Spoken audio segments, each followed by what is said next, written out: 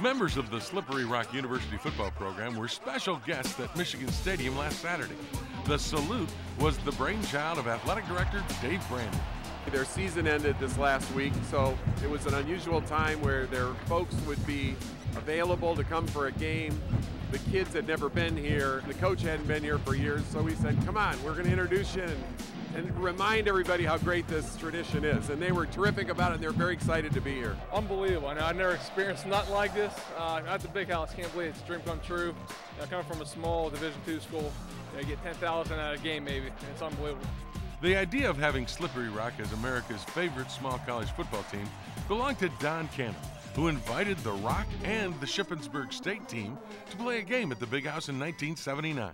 More than 61,000 people attended, making it the largest Division II crowd in history. Fortunately, I was at the Rock back in 1979 when we actually played here, and then again in '81.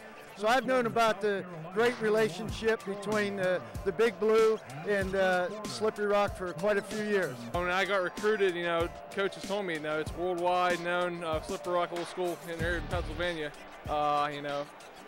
They said they announced the scores at games, and I was shocked. I was like, wow, really? And I never really believed it until now I came here. Seeing Slippery Rock on the Jumbotron, it's a dream come true. University of Michigan is college football, and for myself and our players and staff who are here today, it's just a fantastic gesture by U of M and their hospitality, and we appreciate it very much. We're all about tradition here in Michigan, and I played here back in the 70s. I remember it well. The crowd went crazy. We kind of adopted Slippery Rock, and it was a lot of fun, and it carried on for a lot of years. They had the games there. It was important to them, and it was important to us.